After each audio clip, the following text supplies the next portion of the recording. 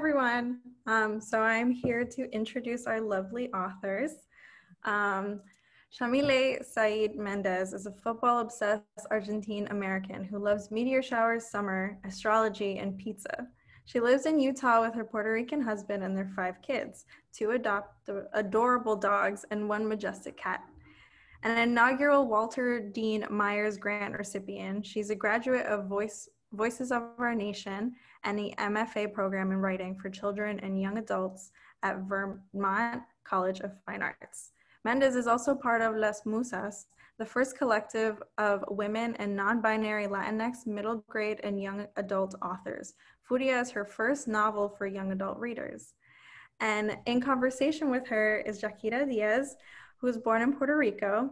Her work has been published in Rolling Stones, The Guardian, Long Reads, The Fader, and the New York Times Style magazine, and included in the Best American Essays in 2016. She's a recipient of the 2020 Whiting Award for Emerging Writers, 2 Pushcart Prizes, and an Elizabeth George Foundation grant, and a fellowship from MacDowell Colony and Kenyon Review and the Wisconsin Institute of Creative Writing. She lives in Miami Beach with her partner and writer Lars Horn. Thank you so much both for coming. I love these books. I'm so excited that we have you both here. So I'm gonna pass it on to you both. Oh, thank you so much. So hi, it's nice to see you all here. Thank you all for joining us. I am so excited to talk about Furia today, and we are here with Yamile. This is such, I want to say, an incredible book. I feel like this book had so much that I loved, like things that I needed as a teen, as a kid, you know, who loved books, who wanted to see just strong feminist characters. And I want to commend you for writing it. One of the things that stood out for me right on was how strong Camila's character was and how determined she was to succeed on her own terms.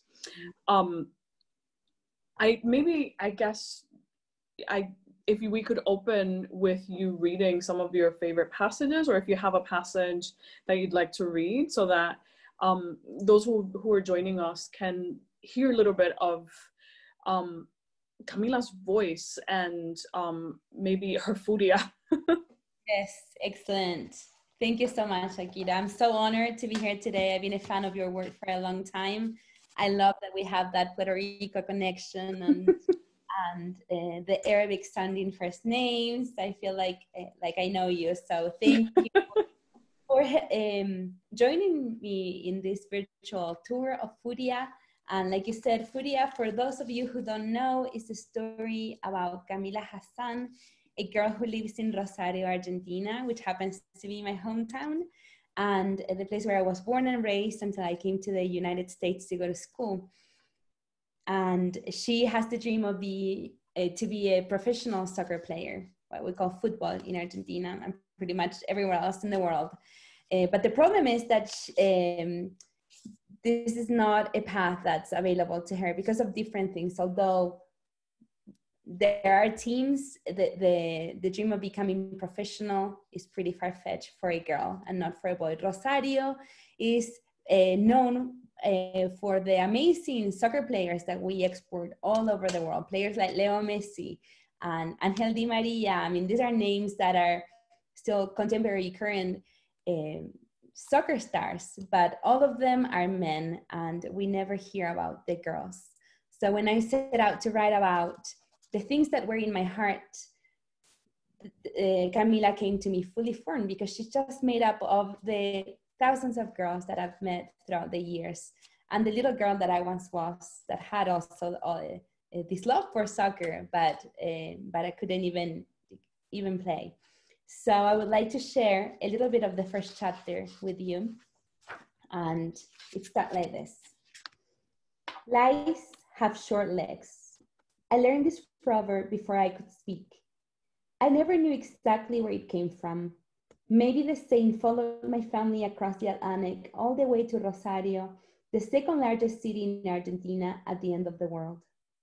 My Russian great-grandmother, Isabel, embroidered it on a pillow after her first love broke her heart and married her sister. My Palestinian grandfather, Ahmed, whispered it to me every time my mom found his hidden stash of wine bottles. My Andalusian grandmother, Elena, repeated it like a mantra until her memories and regrets called her to the next life. Maybe it came from Matilde, the woman who chased freedom to Las Pampas all the way from Brazil. But of her, this black woman whose blood roared in my veins, we hardly ever spoke. Her last name got lost, but my grandma's grandma still showed up so many generations later in the way my brown hair curled, the shape of my nose, and my stubbornness. Ay, Dios mío, my stubbornness. Like her, if family folklore was to be trusted, I had never learned to shut up or do as I was told. But perhaps the word sprouted from this land that the conquistadores thought was encrusted with silver, the only inheritance I'd ever received from the indigenous branch of my family tree. In any case, when my mom said them to me as I was getting ready to leave the house that afternoon, I brushed her off. I'm not lying, I insisted, fighting with the tangled laces of my sneakers, real Nikes that Pablo, my brother, had given me for Christmas after he got his first footballer paycheck. I told you, I'll be at Roxana's. My mom put down her sewing, a sequin skirt for a quinceañera, and stared at me. Be back by 7. The whole family will be over to celebrate the season opener. The whole family, as if. For all their talk about family unity, my parents weren't on speaking terms with any of their siblings or cousins. But my dad's friends and Pablo's girlfriend would be here, eating and gossiping and laughing until who knew when. You know Pablo, Ma? I'm sure he has plans with the team. He specifically asked me to make pizzas, she said with a smirk. Now you be on time and don't do anything stupid. Stupid like what? My words came out too harsh, but I had stellar grades. I didn't do drugs. I didn't sleep around. Hell, I was 17 and not pregnant, unlike every other woman in my family. You would have thought she'd give me some credit, be on my side, but no, nothing I did was enough. I was not enough. It's not like I can go to a Gigante. I don't have money for a ticket. She flung the fabric aside. Mira, Camila, how many times have I told you that a football stadium no place for a decent señorita? That girl who turned up in the ditch, if she hadn't been hanging out with the wrong crowd, she'd still be alive. There was a little bit of truth in what she said, but just a little. That girl, Jimena Marquez, had gone missing after a game last year, but she had been killed by her boyfriend, El Paco. He and Pope Francisco shared a name, but El Paco was no saint. Everyone knew that, just as everyone knew he used every woman in his life as a punching bag, starting with his mother. If I pointed this out though, my mom would start ranting about the Ni Una Menos movement, how it was all feminist propaganda, and I'd miss my bus. My championship game, the one my mom couldn't know about, was at 4, the same time as Central's league opener. At least they were at opposite ends of the city. And that's it for now. Thank you. So that's such a great opening when you open with a proverb, lies have short legs, which is a kind of ominous introduction to what will happen in the novel. We start with Camila keeping secrets from her family, her mom, her dad. Can you talk a little bit about that lie and why it was necessary for Camila to keep this part of her life a secret? Because she felt like if the whole family is keeping secrets from each other at an extent. And the greatest lie of all, and which she will discover throughout the story, is that girls cannot have it all. And she realizes that the women in her family have believed this forever, that in order to be happy, they have to either choose between the love of their lives, who turn out never to be the love of their lives or something good for them, or their dreams. that they always have to be chasing after somebody's dream, and this somebody is usually the man of the family, either the father or a spouse or a partner. And every woman in her family has been living this cycle of abandoning herself for the beliefs and the dreams of others. And up until her, every woman in her family had believed this, but she doesn't anymore. She realizes that's a lie. The only problem is that she doesn't know how to do both. She doesn't know how to follow her dreams and at the same time, perhaps give love a chance, because there is a love interest in the book who is a good person, and it's somebody that she really loves and who really loves her back. But if she thinks that if she chooses life with him, she'll be betraying her dreams, just like every other woman in her life has done. So, and also another lie that she tells herself is that she kind of has to atone for all and fix all the mistakes that were done by every other person in her family before she came along. So she takes all this responsibility on her shoulders. And then one by one, these lies come to light. The lies that she's telling people and the lies that society tells girls. Another point that I usually make is that sometimes society will tell girls and women particularly that we can do it all, right? But then in practice, we get the opposite message. And so Camila also reveals that lie. Also the lie that there's danger outside the home. Camila lives in a society that's been fighting with the ghost and the specter of violence against women and girls particularly, and which has been endemic not only in Argentina, but throughout Latin America. And the Ni Una Menos movement has been the voice pretty much and the engine trying to bring attention to that. So the other lie that she tries to reveal and that she discovers is that sometimes you're safe home. So for Camila, it's the complete opposite. Her greatest danger lives inside her house. And that until she doesn't speak up about the problems with her mother, and the mother doesn't also reveal her own problems, they cannot be safe from this danger. So there's lies all over, and it's not like the characters are just keeping this secret from each other because they want to do it out of spite. It's just that they don't know any other way of living their lives. They're just repeating things that have been done for generations.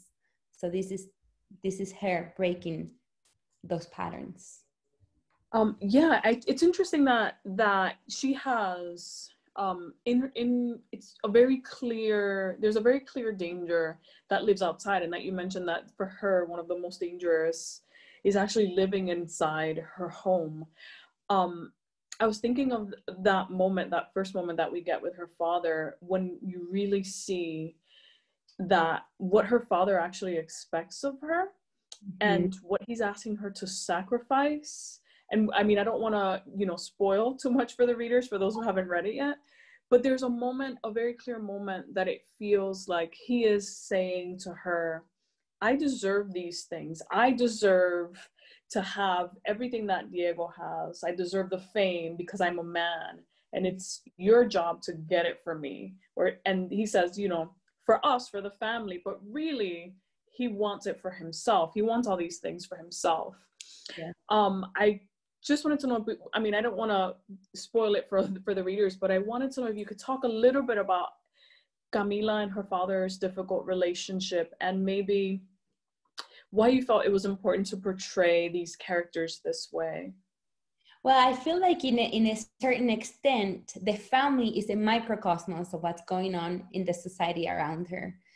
So among all my characters, the father is the most one-dimensional one, because he's seen from her point of view, from her perspective.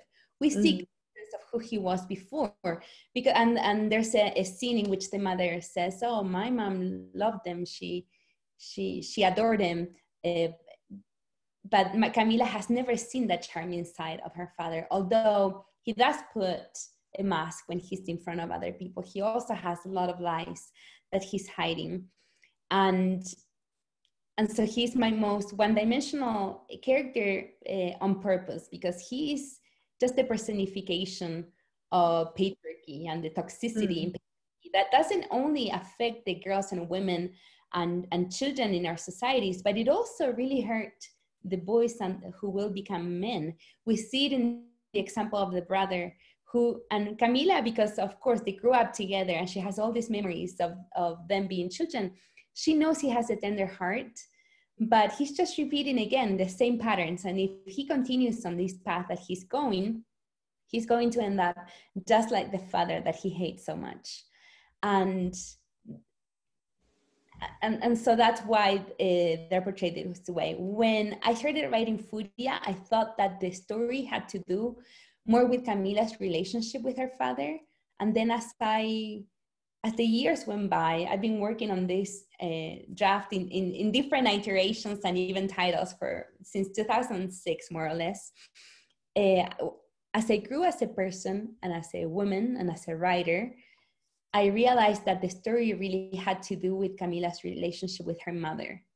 Because at the beginning of the story, Camila is very set on not becoming her mom. And then she starts realizing that the mom, although she made big mistakes in her life, she did the best that she could with the cards that were dealt to her by society and circumstances. And Camila gained a little more compassion for her mother, because she realized that maybe under the same circumstances, she wouldn't have been the same girl that she is now, the character that we meet.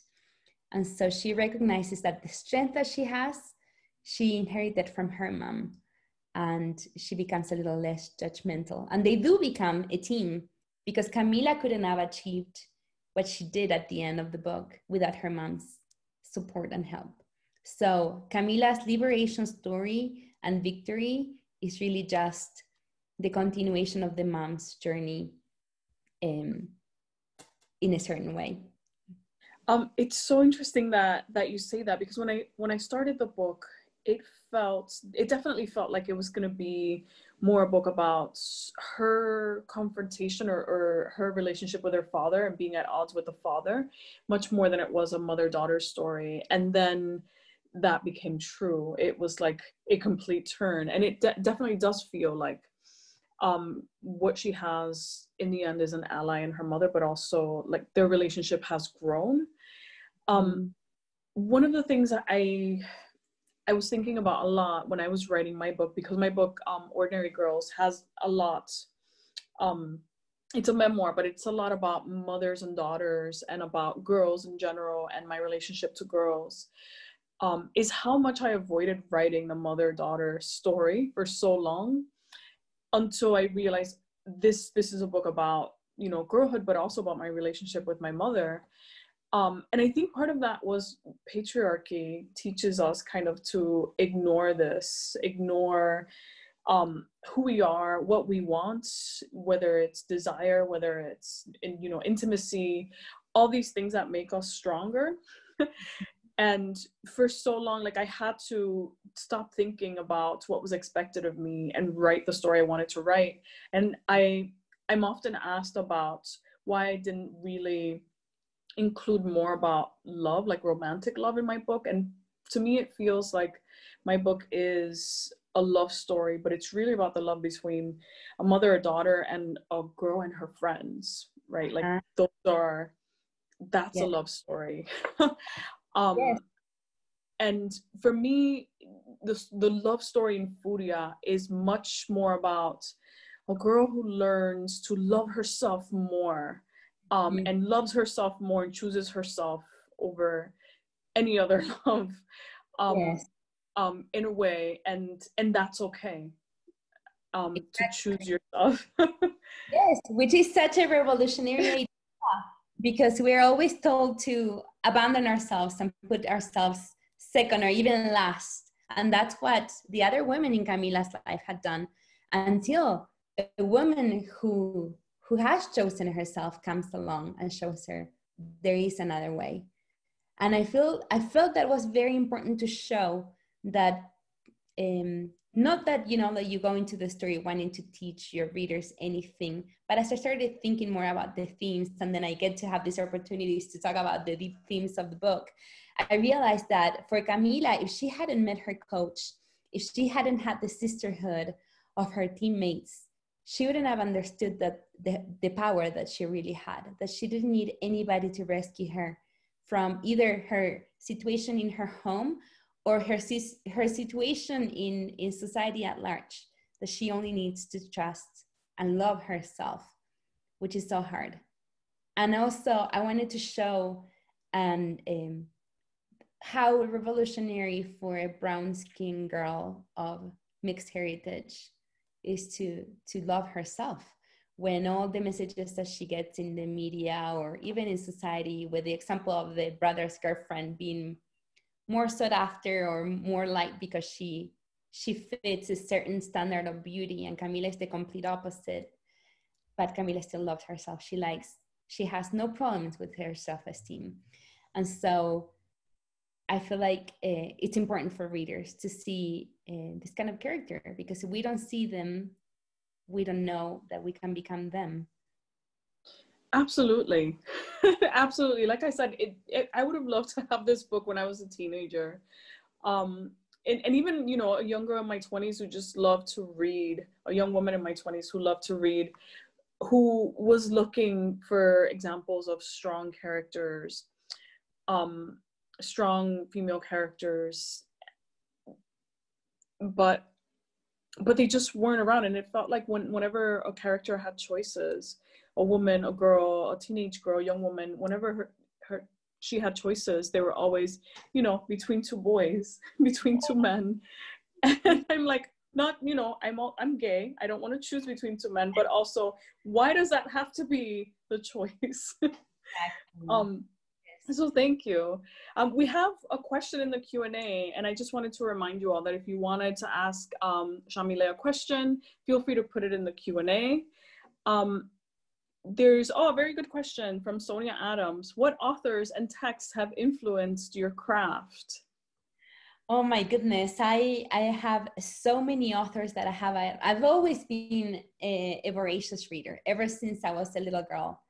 And growing up, we didn't have a lot of books in my family, but my mom's best friend had an extensive library. So I read everything that she had. And my mom was a progressive mother in the way that she never censored what I was reading. And she was just happy that I was entertained. I'm the oldest of 4, and in our family we're very close in age. And she was just, I guess, overwhelmed by all these little kids that she had to take care of. And she also worked full-time all my life. So she was just happy that I could entertain myself reading stories. So of course, and Argentine literature is just so rich, and Latin American literature at large. And so I was fortunate enough that I read Borges and Cortázar and Marquez from a very early age. And these are all authors that are also known in the US, but also authors that pretty much nobody else knows out of Latin America. Maria Elena Walsh, she was this amazing writer of children's literature. Alma Maritano was another author from my hometown who wrote about everyday life in a way that made it so appealing, because it was like I was spying into my neighbors' homes. And she wrote about these children trying to grow in a very brand new democracy after a war with Great Britain in '82 and the dictatorship, and how our society was trying to get over the dictatorship and how it affected us collectively in a way that was accessible to a young child to understand. And now that I'm as an adult, I'm able to look back and recognize the ways in which these catastrophic events that happened to my country affected people individually. I was born at the end of the 70s, right at the cusp of the dictatorship. Mm-hmm. And of course, this event affected society and my family and me personally very strongly.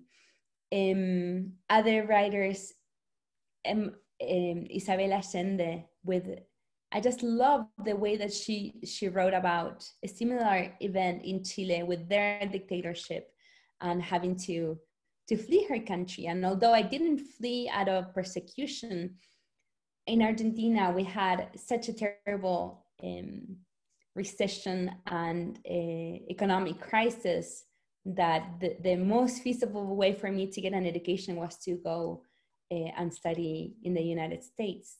So although I didn't have people in my family that had immigrated from their countries, I gained this perspective from the writers that I loved, like Isabel and Gabriel Garcia Marquez, who also lived in exile in Mexico for a long time.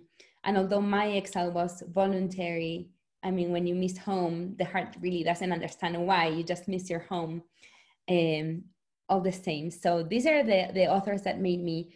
Also, José Mauro de Vasconcelos was a Brazilian author who wrote again about characters in Brazilian society that are not the ones that we see in TV or the movies or telenovelas. He wrote about everyday people from the favelas and the Amazonas. And I guess that's why I like to write about groups from, even if I'm writing a book set in Argentina, it's a group that we have not seen portrayed in our mainstream media very often. So definitely everything that I write has echoes of all these works from these artists that I read when I was growing up. What about you? I have so many. I'm just trying to keep a mental list of everyone that you mentioned. So one of my earliest experiences of reading was reading poetry, because my dad read poetry.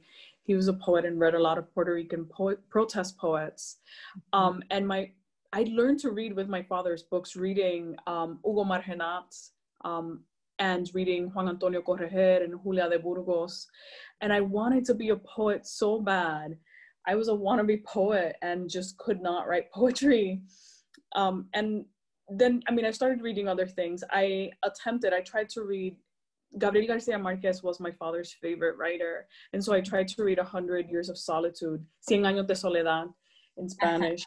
And, you know, I was a kid pretending I understood what was happening. Like, why is she flying away?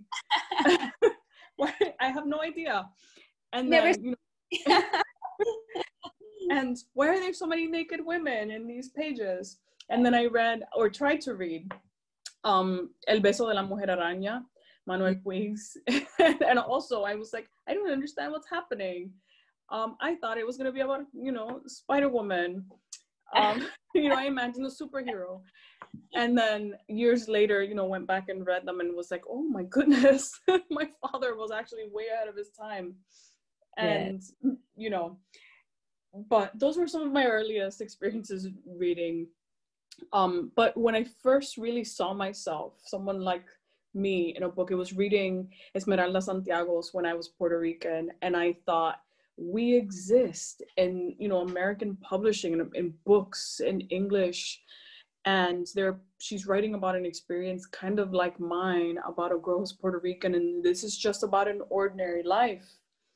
And that for me was life-changing. It felt like I had permission to write about ordinary people that I knew, people who lived in El Caserío, who, you know, who grew up in poverty or were from working class families and, you know, worked every day and were raising, you know, families. And it felt very much like it was okay. Like, you didn't have to be rich and white and to be in a book, to exist in a literary world. And so I that felt to me like I had permission, but also like I realized how much I had been searching for that, how I'd spent so much of my reading life reading books about people who were not like me, but also that felt like they weren't written with me in mind.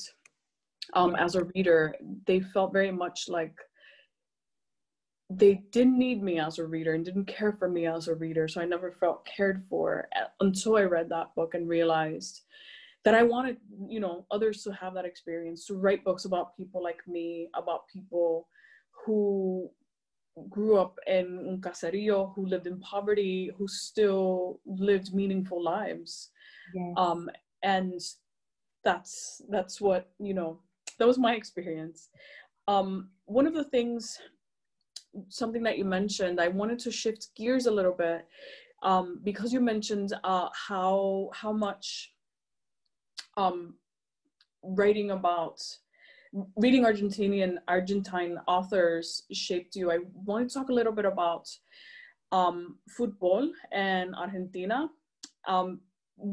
One of the things that I noticed is that Argentina features so prominently in the book in a way that's complicated and real and honest, but also so generous and full of love at the same time. And it felt very much like you were writing about your Argentina. So I thought, maybe, can you tell us a little bit about your Argentina? Well, it's funny that you asked, because trying to answer some of the some interview questions that I get, and I'm sure you've been doing the same thing promoting your book. Sometimes you get asked the same questions over and over, but in one of these interviews, there was a very different question that was, what do you miss about Argentina? Whenever I sit down, I'm like, I miss everything. I do love my life in Utah. I have a happy life. But I was in Argentina and in Rosario, particularly last November, and I took my youngest child along with me, and then my husband joined us later on during the trip, and he told me, you come alive. Like, I'm an optimistic and generally positive person, but I just felt at home. I feel like this plant that, yes, can thrive and can bloom somewhere else, but in its land and its dirt is when it can really flourish. My husband has a similar experience with Puerto Rico. Sometimes he's like, I'm like El Coqui, the island's calling me, and he's island time. And that's how I feel with Argentina. So I miss the Argentina that I wanted to show is the one, you know, when you're growing in a place, sometimes it's kind of hard to see the negative things or the positive things about it. And I didn't want to portray Argentina as this horrible place that nobody would ever want to visit, because the problems that Camila sees are no different than the problems that exist in other big cities, not only in Latin America, but even in the US, because violence against women and disappeared girls is not only a monopoly of Latin America. It also happens, sadly, here in the United States and in other developed countries of the world. But I couldn't talk about her reality if I didn't mention these monsters that are lurking behind the shadows of her world. At the same time, there are so many things to love about the city. The river, that's really, Rosario people are people of the river. Everything revolves around it. So when Diego comes back to Rosario, naturally, that's the first place that he wants to come and visit, because it's really what nourishes the city. And Rosario was never founded. It just evolved naturally from immigrants that were coming from all over the world and railroad workers who brought football in the late 1800s. And all of a sudden there was this enormous town. And although we're only 4 hours away from Buenos Aires, it's very different from the capital, and we do speak a different way. So sometimes I get offended when people say, oh, you don't sound like an Argentine. Like, I don't sound like a person from Buenos Aires, but I am very much an Argentine, and my accent is still very much Argentinian. But also I wanted to show just the beauty in everyday tiny things, like the jacarandas blooming in November and strawberries in October. And although I've lived outside of Argentina more than half of my life, I feel like the older I get, my biological clock has a harder time understanding the difference in seasons, especially for the equinox times, like right now, like in March and September. I never know where I am or what season it's supposed to be. I feel like we're in March right now because we're switching into fall weather, and in the South America, fall starts in March. And so I just miss simple things that sometimes hit me with the force, but I feel, and there are some things that from home that I cannot find here in the United States. I have a lot of friends from Argentina. My best friend is from Rosario. We've known each other since we were 15, and she lives minutes from my house. But it's just stepping into the street and hearing your language and hearing the sound of the birds of the place where you were born, and the smell of coffee in the morning, and those little things. So for a long time that I couldn't visit home for different reasons. And I started working on this story. I feel I was just so homesick, literally, that I tried to pour all the things that I loved about my country in the story. And at the same time, I couldn't do it and show it through rose-colored glasses and pretend the negative aspect didn't exist. Because the way I remember Argentina is pretty much from a point of view very similar to Camila's, from a dark-skinned girl from a working class family in government housing. So our version of caseríos is Fondo Nacional de Vivienda. So it's government housing. So that was my memory. And even though it was a hard life, it was my life. And so I missed it so much that I do think that seeped into the words. It definitely did. I was feeling nostalgic for, it was like, wait, I'm not from Argentina. I've never been there. Why am I feeling this? I'm like, I totally got what Diego, what he was missing. Like I felt that in the book.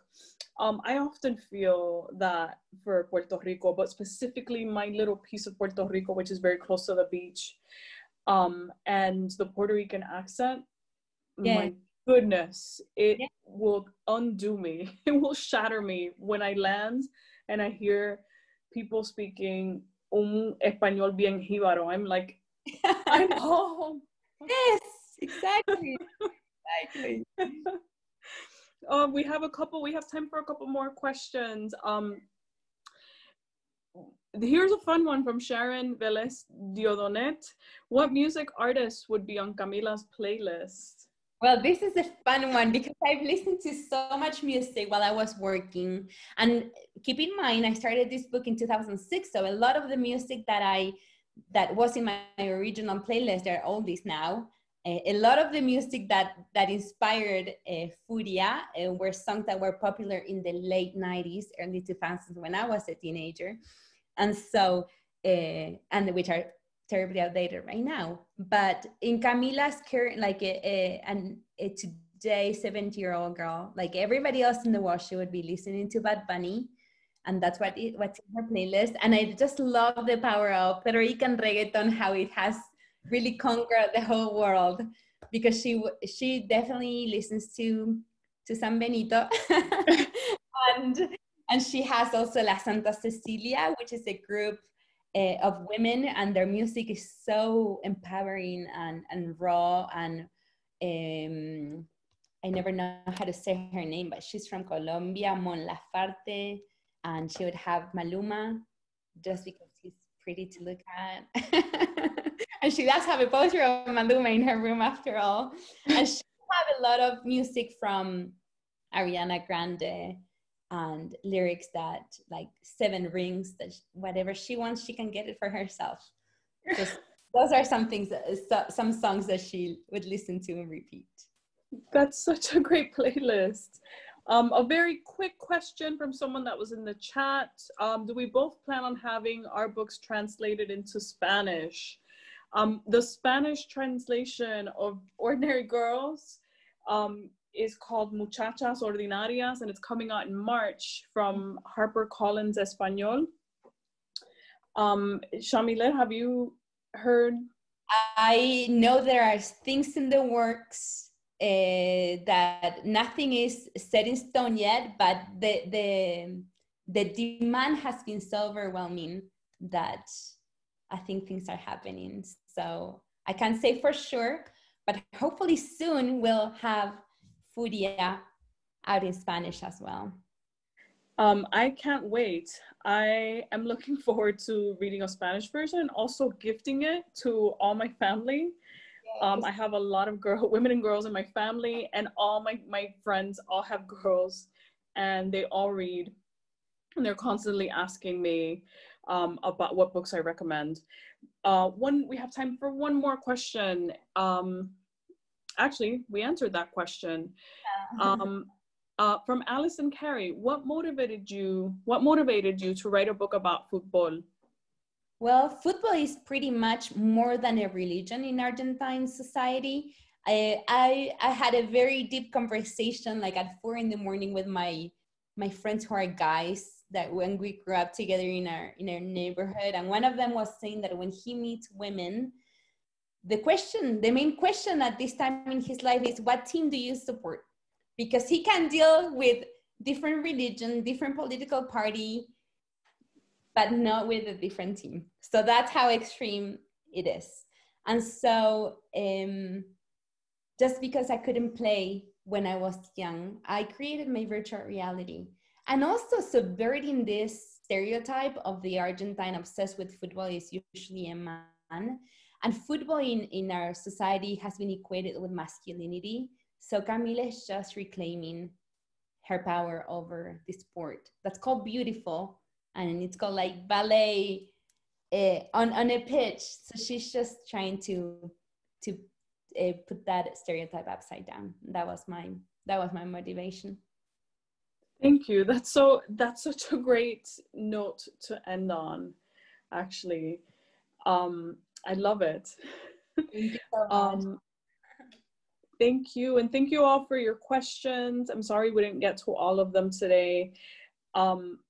However, if there's a link somewhere, I hope that you all go out and get Furia today. Order it from your indie bookstore, from Word Up Community Bookstore.